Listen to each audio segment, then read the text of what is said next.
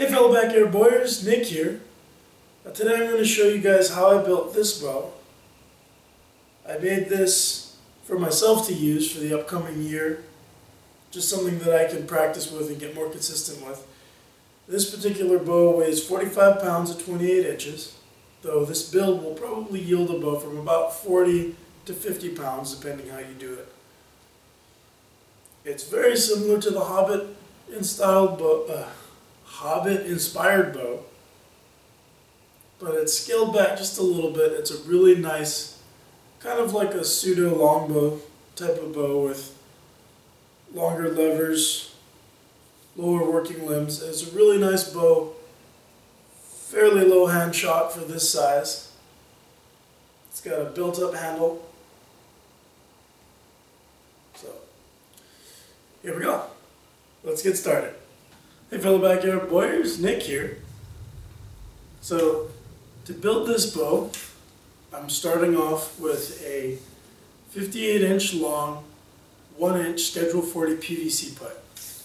I've gone ahead and I marked the center, 3 inches out from the center on either side, and then 2 inches out from that 3-inch mark.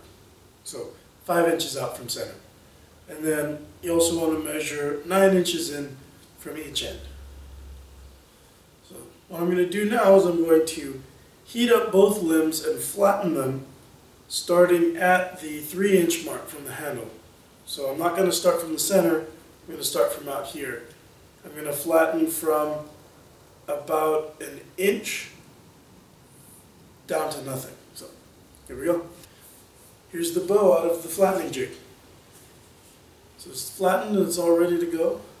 At this point what I like to do is mark the limb that's bending more.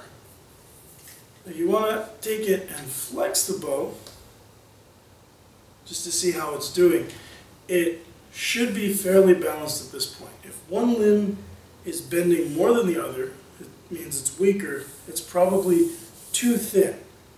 So you can do one of two things. You can either reheat that limb, make it a little thicker, or you can heat up the stronger or thicker limb and make it thinner. It's your choice.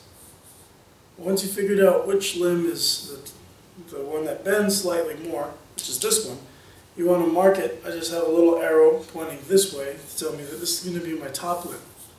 Now that I know that, I can go ahead and start working on my seas or my tips here. And then once we've done that, we're going to start working on the handle. So here we go. For the tips, I'm going to be heating with my heat gun from about here to the end and back down until this whole section puffs up. Then I'm going to actually flatten it the other way.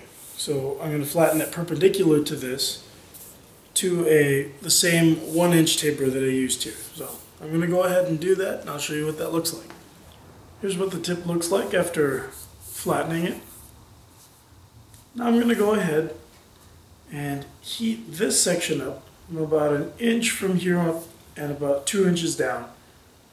I'm going to heat this up till this puffs back. Then I'm going to move this so that it's forward of my handle, and then I'm going to put a nice transition here so that there isn't a lot of stress in this one area. So, here we go.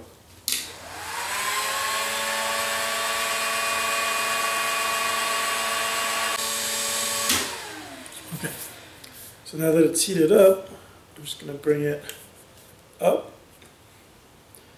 past in front, you see what I mean. Then I just want to sight down the tip, make sure that it lines up, that everything looks nice and aligned. You want to make sure that the tip is perpendicular to the limb, that it runs straight up and down. You also want to make sure that there's a nice smooth transition here. Okay. So I'm going to let this cool. While this is cooling, I'm going to go ahead and do that same thing to this side. And then we're going to cut our tip shape, our new tip shape out of here, and then reform the tip. So there we go.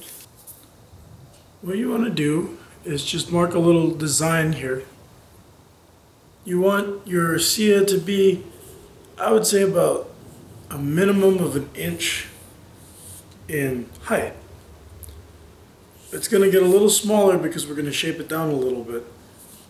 So you want to make a mark like this and then cut it out with a saw. So this is what we're ending up with. Now what I'm going to do is I'm going to heat this belly portion up so that it comes in and you have a nice seam. And then I'm also going to heat this front so we can actually put some extra recurve into this. So here we go.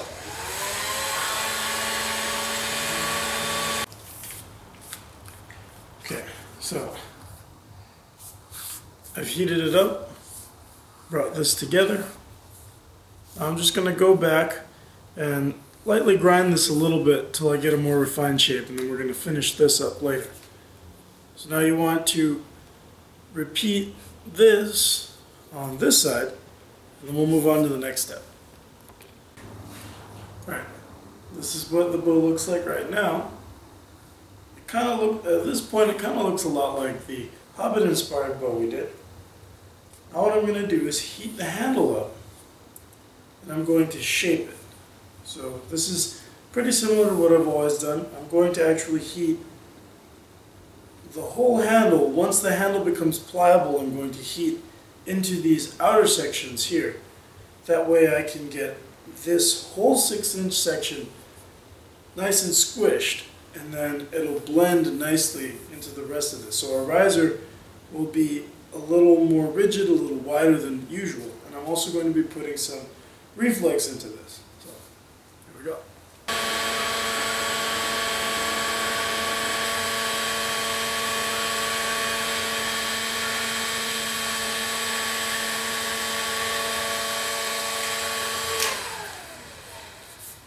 Alright, so let me get this real quick.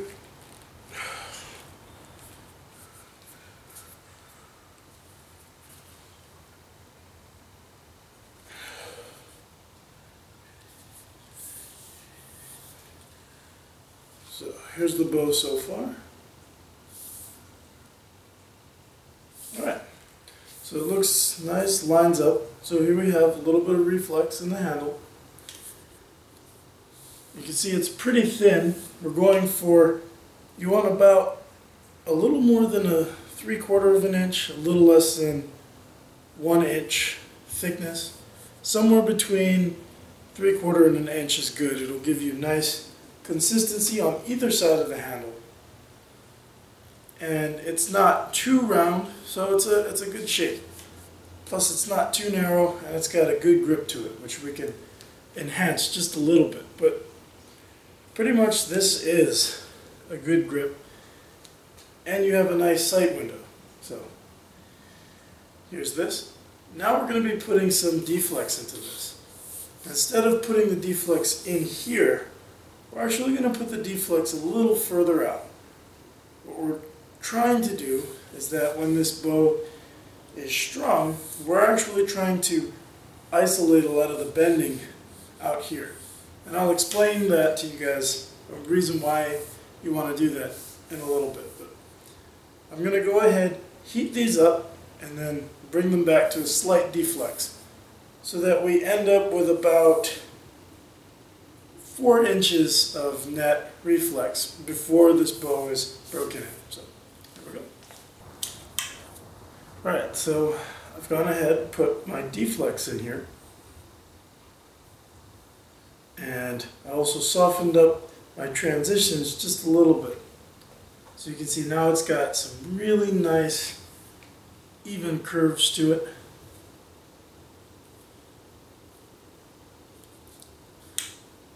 So now I'm going to let this thing cool. I'm going to cut some knocks in here, string it up. I'll show you guys what it looks like strung. So here we go. So here's the bow. I've got a string for it. The string is 51 inches long. That's the full length of the string. And the loops are 6 inches long. So let me string this up for you guys.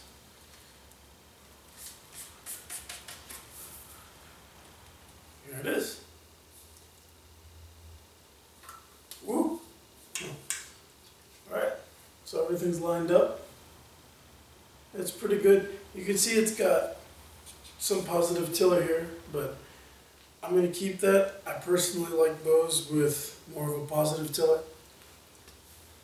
Here it is.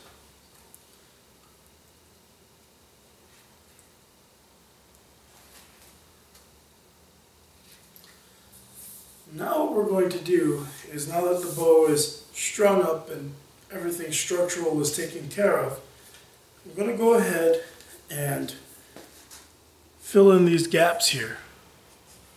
I'm also going to be shaping the handle, so I'm going to show you how I do that.